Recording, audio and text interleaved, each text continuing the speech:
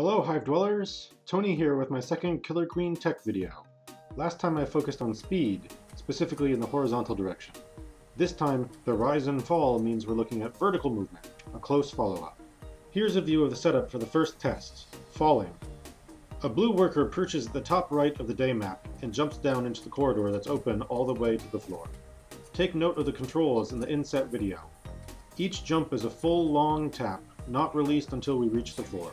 This way, every jump is exactly the same. So let's do that same test, with several beads. As soon as we start, the first kink in the experiment reveals itself. But an interesting one. Workers jump higher than warriors or queens.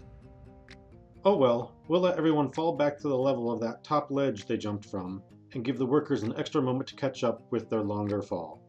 Then, measure from there. At this point, clearly everyone falls at exactly the same rate. Worker and speed worker, warrior and speed warrior, plus queen are all subject to the same gravity. But the queen, she can dive. Let's compare a falling queen to a diving queen.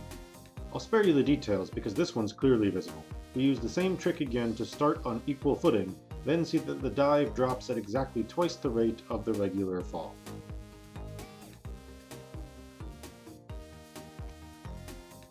Next up is the opposite of falling, rising.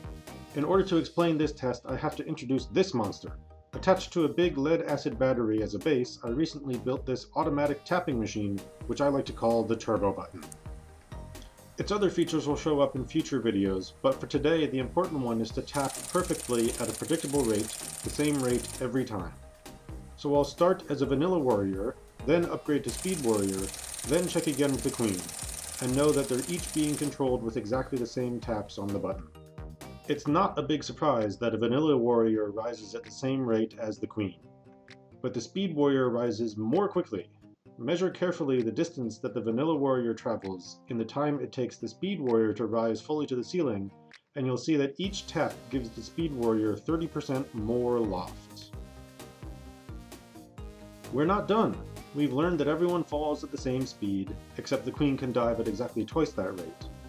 And that warriors and queens rise the same, but speed warriors rise 30% faster than that. However, in the bonus game, the elusive speed queen makes herself visible.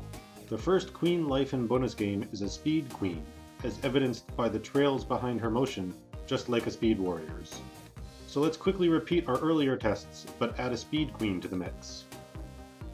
Unsurprisingly, speed queen rises just like a speed warrior, with a day map comparison to verify that's really the same. Speed doesn't stack with dive though, she dives at the same rate whether she has speed or not. And just to be thorough, here's the horizontal movement speed too.